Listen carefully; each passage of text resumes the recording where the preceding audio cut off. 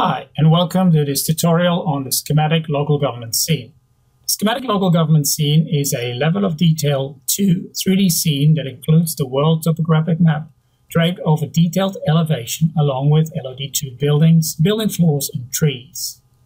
High-density LiDAR and building footprints are required to create 3D buildings and the 3D trees. So the first thing we're going to do is we're going to create a last data set from our last files. You can select one file and then remove the file name in the dialog box, and that will give you the folder. And then we need to set the projected coordinate system of the last data set. In this case, if you search for 1201 and select that coordinate system, we get the correct last data set. And you notice here that the points are a bit too big, so you can go under symbology and make them a bit smaller.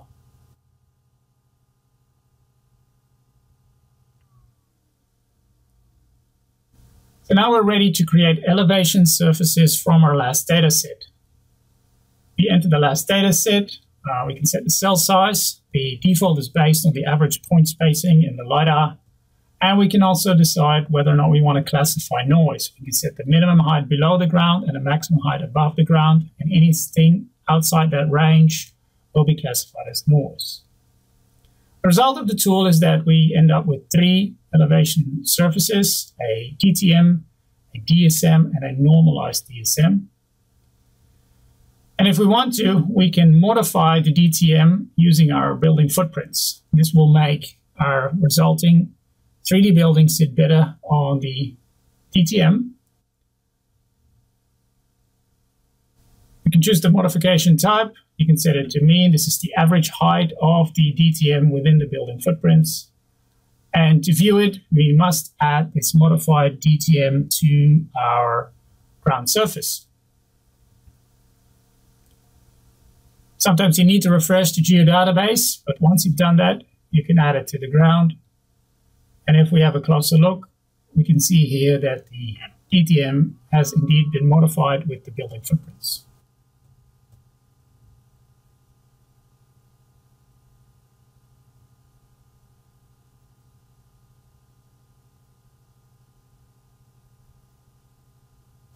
So next up, we're going to publish our elevation surface. For this, we need the Z values to be meters. And also, the projection needs to be web Mercator. So we use the tools to achieve this, and then we're not ready yet to publish because we also need to add this surface to the ground in order to be able to publish it. So you add it twice, but one is only for publishing. So once it's been added to the ground, we can right-click on it, and we can give it a name, give it a summary, and tags.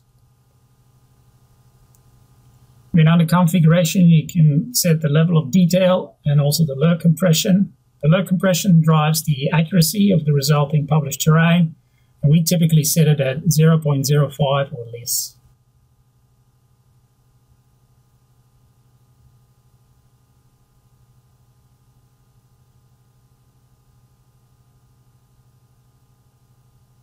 So we'll let that publish, and then we're ready to pre-process our building footprints. Some building footprints may contain several different roof types and roof parts, and to accurately represent these buildings, you need to split the building footprints into separate features before extracting the roof forms. We have 2 tools. One's called split features. This one's very useful if you have split features that delineate difference in height between the buildings, for example, in dense urban areas. So as you can see here, there are differences in elevation within the building footprints. So if we use our split features, in this case these are parcels, then we can split our building footprints using those parcels.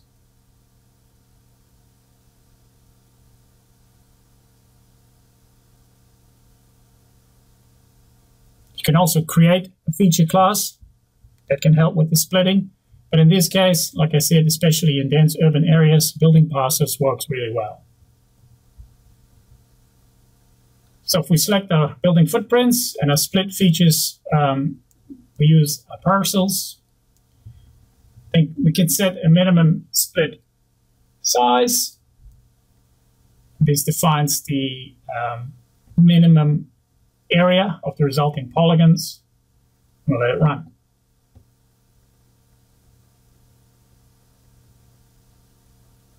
So as you can see now, we end up with building footprints that have been nicely split along those parcel boundaries. Now we can also use another methodology, and in this case we can use differences in elevation value in the DSM to segment our building footprints. So you can run this sequentially.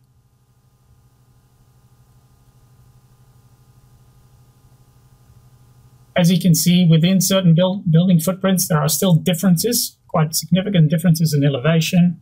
So we'll use the segment buildings using elevation tool to do further segmentation. So we enter our building footprints. These are the ones that already have had splitting. And then we enter our DSM. You can use the default parameters here, but you can also play with the parameters. Have a look in the online documentation, how they affect the segmentation process.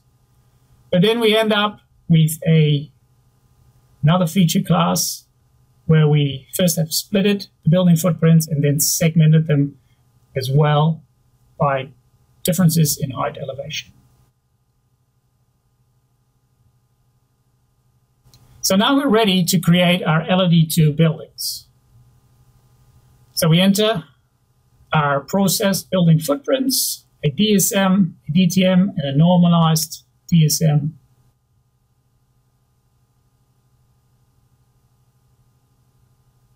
We give a name for the resulting feature class. Again, here are a number of parameters that you can play with. Have a look in the online documentation as to how they affect the outcome of the create LOD2 buildings process. The outcome of this process is a polygon feature class that has a procedural rule attached to it, creating the 3D building forms. And as you can see here, if we compare it with the LiDAR, we did a very good initial run with extracting the building forms. You can see that the segmentation here picked up certain features in the roofs. As said, using those parameters, you can play with which features it should pick up and which ones it shouldn't. But as you can see here, it didn't pick up one feature here in this roof.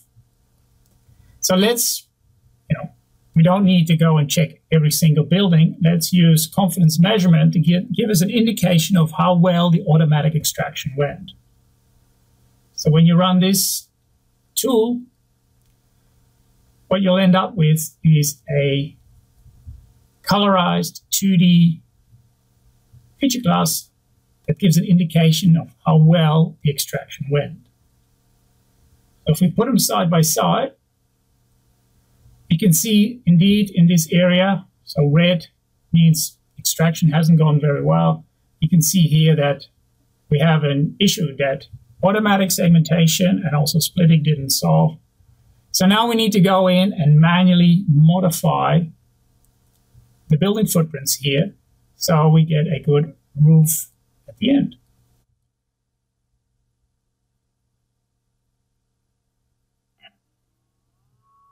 So what we can do here is that the segmentation actually did its job, but it didn't pick up the correct height. So the only thing we need to do here is change the height attribute in the procedural rule, in the symbology of that layer, and you can see that it's been updated.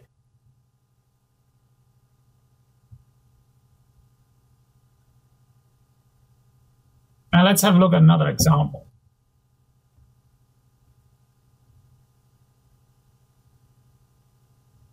So in this case here, we can see that the segmentation didn't pick up differences in height. So what we can do now here is we can go and do manual segmentation. It's easiest to do this in 2D, in the 2D view. So we're segmenting the building here along the height differences that we see in the DSM.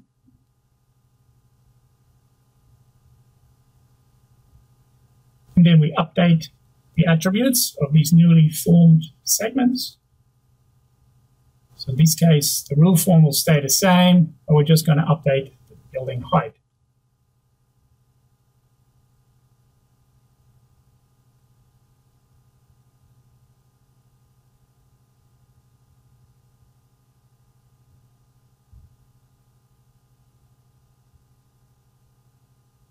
And as you can see now, we better represent, the buildings better represent the LiDAR data.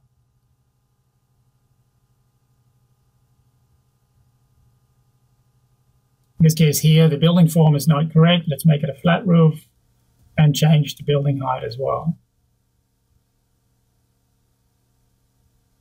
So that's good for now.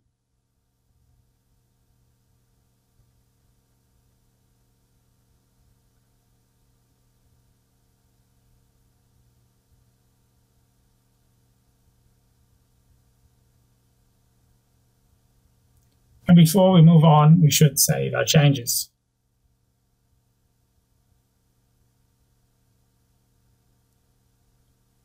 Another thing we can do is we can color our buildings. We can change the color of the facade and also the color of the roofs. And again, this is just simply changing a parameter in the rule that is driving the symbolization. So if we go to the layer properties, there we can change the roof color and or also the facade color.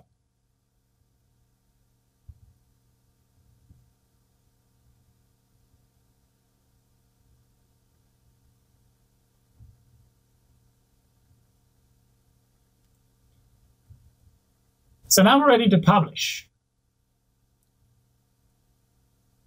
But before we publish, we must also decide whether or not we want to fuse our segments. So in certain cases, you can imagine you segment a building footprint that is one building into different roof segments. Then we want to fuse these together. But you can also decide that you want to fuse on your original building footprints. So then you would pick, as we did here, the attribute pre-split ID. That is the original building footprint before we did any pre-processing. So here we have our buildings, and we can see now for this building, the segments have been fused back together into one building, and now we're ready to publish our buildings.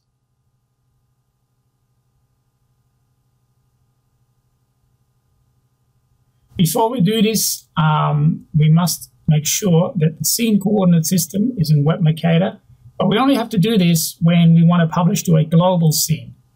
If you publish to a local scene, this is not necessary. But if you want to publish to a global scene, you must make sure that the coordinate system of the scene in ArcGIS Pro is in Web Mercator.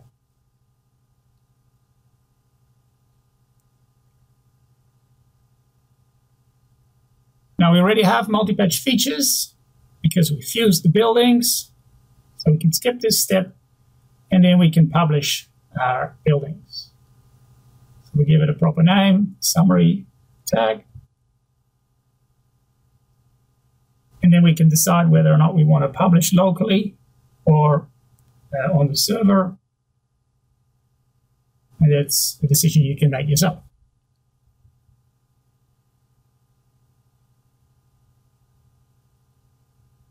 So buildings are publishing. So let's go to creating 3D trees, schematic trees. We use the last data set as input. Vegetation has not been classified in this LiDAR, so we'll use 1 as our vegetation class code. We leave the default settings in this case, and we run, and we end up with our schematic trees.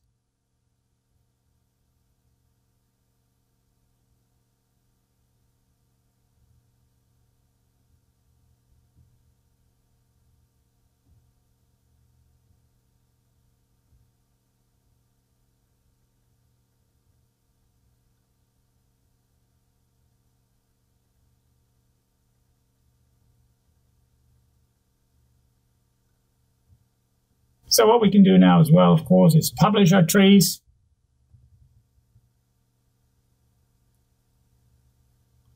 It goes in the same way as publishing the buildings. Just select the layer in the table of contents. Give it a good name, summary and tags, and publish.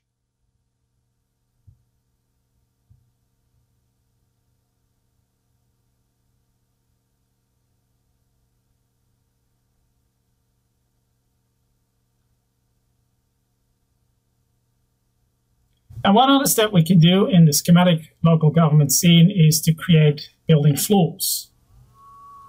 Now, if you have a look on the online documentation, there is help about how to create building floors and how the process works and how you can create floors and floor volumes. We won't go into it in too much in detail in this tutorial. And also on the online documentation, there's background information on how the roof extraction works. And we recommend having a read through this documentation because it explains how the extraction actually works. So we've published our elevation, our trees, and our buildings to our ArcGIS account. And then we can load it up into a web scene. We can see here, this is our modified DTM. And then we'll load in the buildings and also the 3D trees.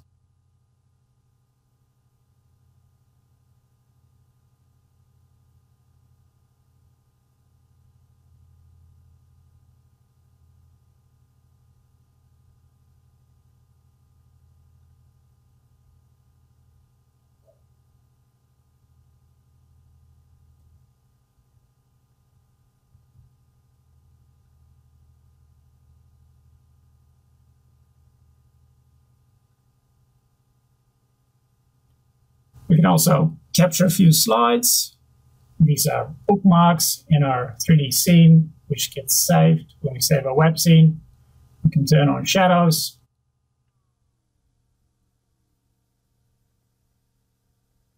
And then we save our schematic local government scene.